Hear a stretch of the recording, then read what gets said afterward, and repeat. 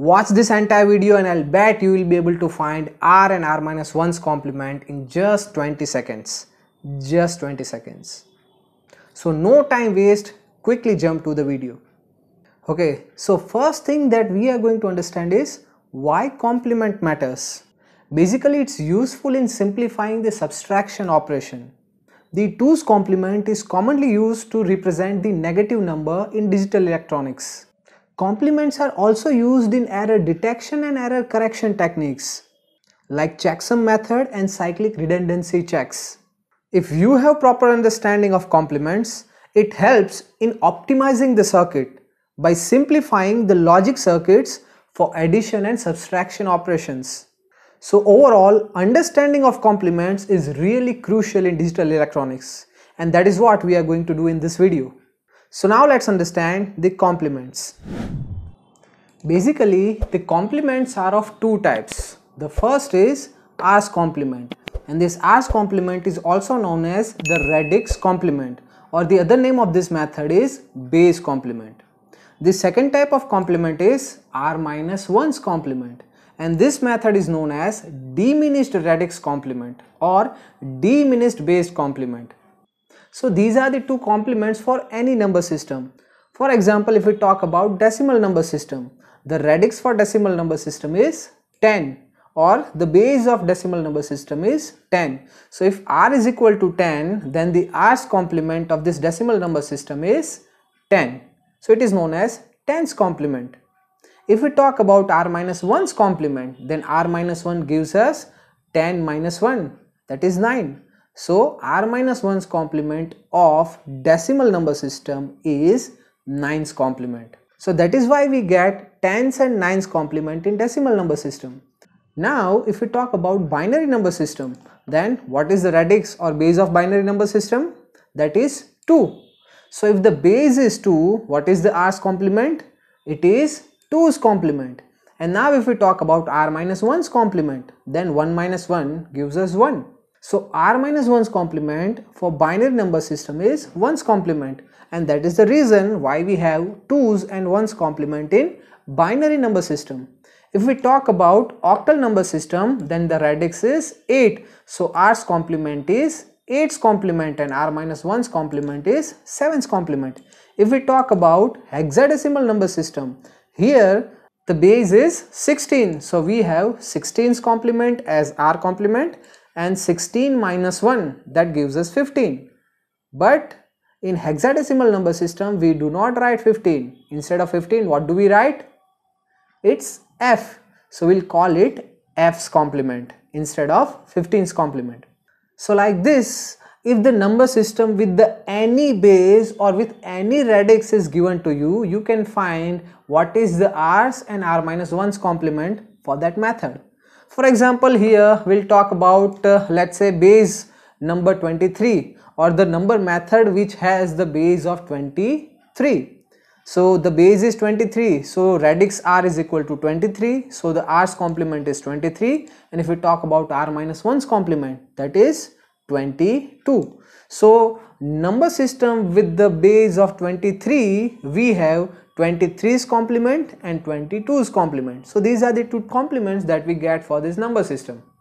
So like this, you can find R and R-1's complement of any number system. And now we are going to understand how to find R and R-1's complement for decimal, binary, hexadecimal and octal number system. So let's jump into that section. So now here we'll understand how to find the R's complement of any number. So first we'll take an example. This is the number 543 and it is the decimal number.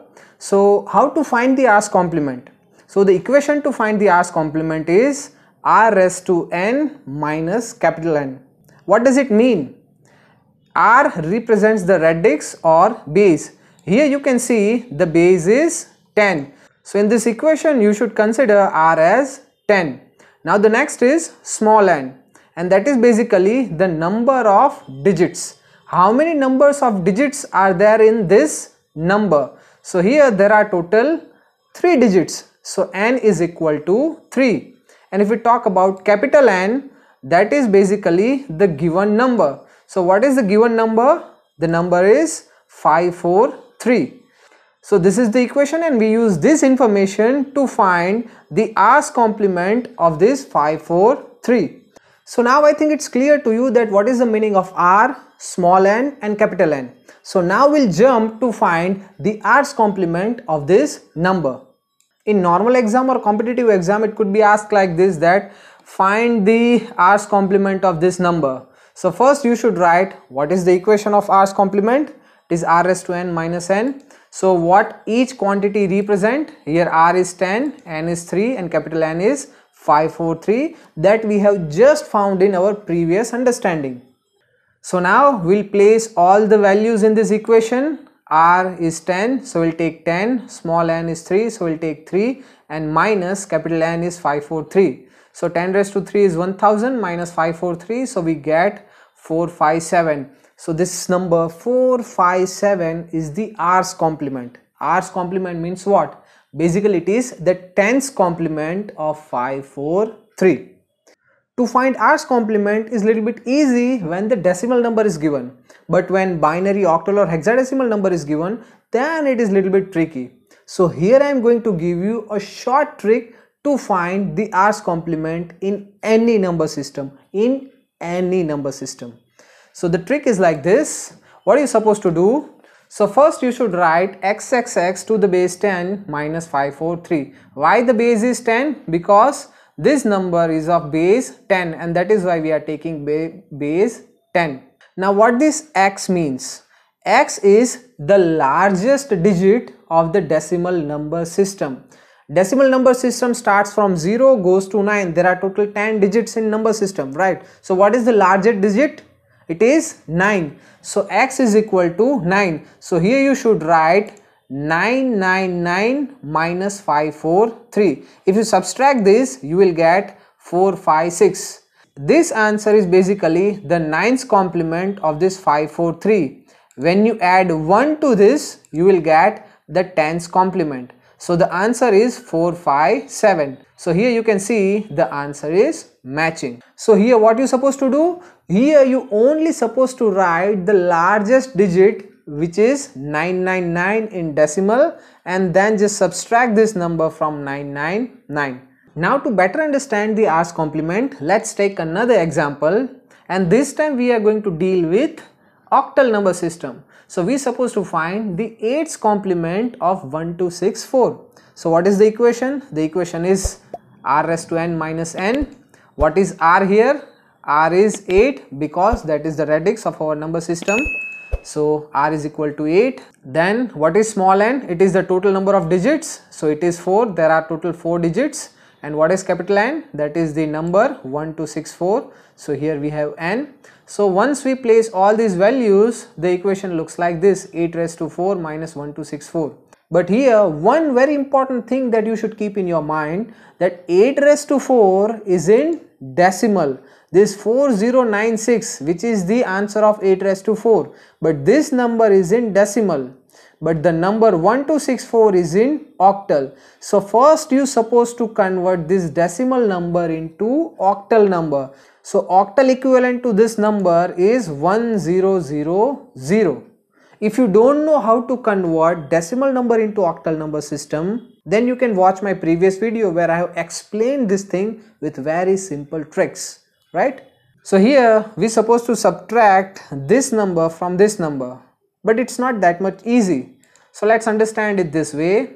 So here we supposed to do 0 minus 4, but it is not possible. So we'll ask borrow from the next number. So up to here all are 0, so we supposed to ask borrow from this 1. So if we ask borrow from 1, that becomes 8 into the next stage. Here it is 1, but we have taken 1 as a borrow to the next stage. So what's left? It's 0. So here we have 8 and we are going to take 1 as a borrow. So once we take a borrow to this number, we have 8 over here and the 7 will be left over here. Here we'll do the same thing, we'll take borrow, so it's 8 over here and 7 will be left. Again we'll do the borrowing, so 8 is here and 7 will be left. Now we have to subtract 8 minus 4, so we have 4, 7 minus 6, so we have 1, 7 minus 2, so we have 5, 7 minus 1, so we have 6, and 0 minus 0, so we have 0. So this subtraction is 6514. And if you are not clear how to do the octal subtraction or arithmetic operations in octal number system, then you can refer my other videos to understand the same thing with easy examples. But here we are not going to discuss it in detail, so now let's move ahead. So the subtraction is 6514, and this is the R's complement of this number. But now the same thing we are going to solve using the trick. So let's solve this example using my trick. First you're supposed to write xxxx of octal minus 1 to 6, 4. Now what this x means? It is the largest digit of octal number. In previous example, we have taken the largest digit of decimal number. Why? Because the decimal number is given. But right now we are taking the largest number of octal because we are dealing with the octal number system. So what is the largest number in octal number system? That is 7. So we are going to write 7777 minus 1264. Now here you can do direct subtraction very easily. 7 minus 4, 7 minus 6, 7 minus 2, 7 minus 1. So the answer is 6513. And this answer is the 7th complement of this number. Now what we supposed to do? We supposed to add 1 to get 8th complement of this. And when we add 1, we get 6514 as the 8th complement of this number. Now let's take the example of binary number system to understand it even better. So here the number is 10111 and we supposed to find 2's complement of this number. So let's write the equation. It is r raised to n minus n. Let's write the r, small n and capital N. Here I want you to pause the video and write r, small and capital N by yourself before I tell in this video. So here r is equal to 2, n is equal to 5 and capital N is equal to 10111. So now let's place all the values in this equation. 2 raised to 5 minus 1 to 6, 4. 2 raised to 5 is 32, but that 32 is in decimal and this number is in binary. So you supposed to convert this 32 decimal from binary and then subtract this number from that binary number. So the binary of 32 is 100000 minus 10111. So let's do this subtraction. So here you're supposed to subtract 0 minus 1, but it is not possible. So what we'll do? We'll take borrow, and when we take borrow from this 1 to here, it becomes 10. What's left here? Nothing. It's 0. Now again we'll take borrow from here, so it's 10 here and it is 1 here. Again take borrow, so it's 10 here, 1 here. Again do the same thing, so 10 here, 1 here. Do the same thing, so 10 here and 1 over here. Now you're supposed to subtract this 10 minus 1, so it is 1. 1 minus 1, 0. 1 minus 1, 0. 1 minus 0, 1. 1 minus 1, 0. So this is the answer, 1001.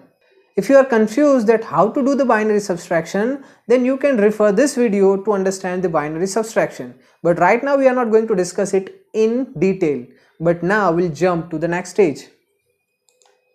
So the subtraction is 1001 and that is the 2's complement of this binary number. Now we'll do the same thing using the trick. So in first step, what you supposed to do? You supposed to write xxxxx to the base 2 minus 10111. Now in binary number system, what is the largest number? It is 1. So you supposed to write all the ones of binary minus 10111. Now in this, the subtraction is quite simple. It's 01000 and basically it is the 1's complement of this number. Now what we supposed to do? We supposed to add 1 to this number and we'll get this as the answer, as the 2's complement of our number 1001, which is the same as the previous one. So that's how you can get the R's complement of any number system.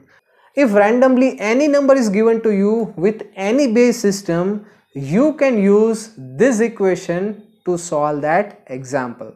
Now it's time to go for R minus 1's complement. So we'll understand R-1's complement with the same method. For example, this is the number 543 to the base 10. So now we want to find R-1's complement. So first we should get what is the equation for that. The equation for R-1 is this: R raised to n minus 1 minus capital N. Here R small and capital N means the same as the previous method, as R is radix or base, which is 10, the small n is the number of digits, which is 3, and the capital N is the given number, which is 543. So using this equation we are going to find the R-1's complement of this number. So first of all, the number is 543 to the base 10 and we are supposed to find the R-1's complement of this number. So what is the equation? R raised to n minus 1 minus capital N. So we'll write each of the quantity. R is 10, small n is 3 and capital N is 543. So we'll place all these values in this equation and we'll get 10 raised to 3 minus 1 minus 543, where 10 raised to 3 is 1000 minus 1 minus 543. So it's 999 minus 543 and the answer is 456 is the 9th complement of this number 543.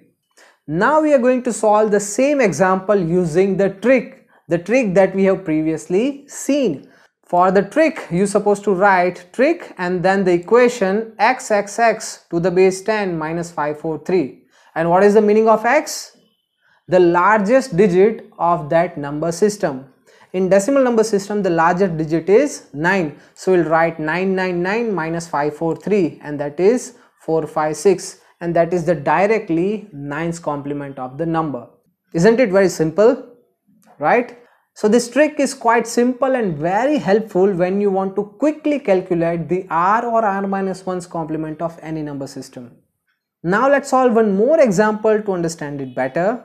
The example is like this. We are supposed to find the 7th complement of this number. So we'll write the equation, we'll write all the values. R is 8, N is 4 and capital N is 1264.